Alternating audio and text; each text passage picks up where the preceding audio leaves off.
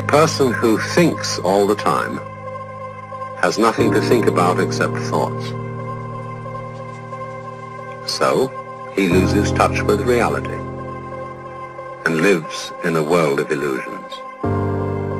By thoughts, I mean specifically chatter in the skull,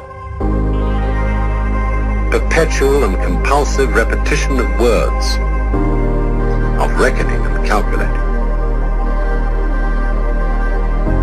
I'm not saying that thinking is bad. Like everything else, is useful in moderation. A good servant, but a bad master. And all so-called civilized peoples have increasingly become crazy and self-destructive because through excessive thinking they have lost touch with reality. That's to say, we confuse science with the real world.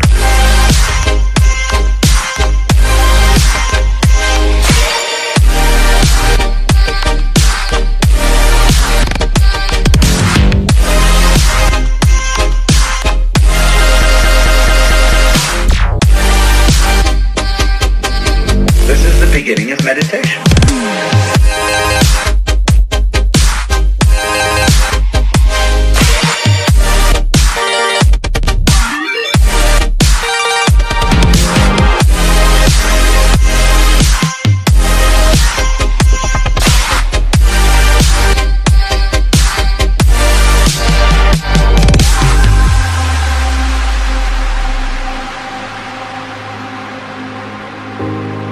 Most of us would have rather money than tangible wealth, and a great occasion is somehow spoiled for us unless photographed.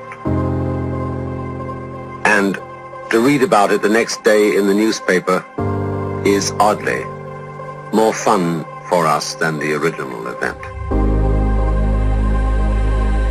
This is a disaster, for as a result of confusing the real world of nature with mere science, we are destroying nature. We are so tied up in our minds that we've lost our senses. Time to wake up. What is reality? Obviously, no one can say because it isn't words. It isn't material, that's just an idea.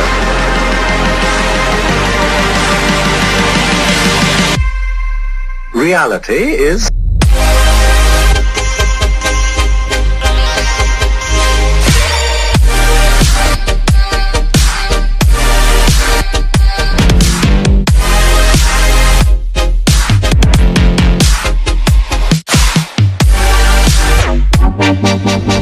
the point cannot be explained in words.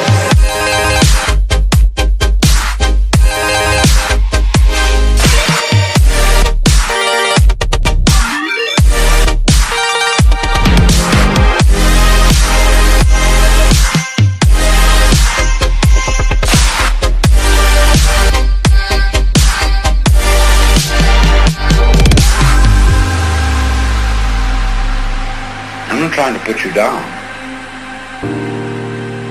It's an expression of you as you are. One must live. We need to survive, to go on. We must go on.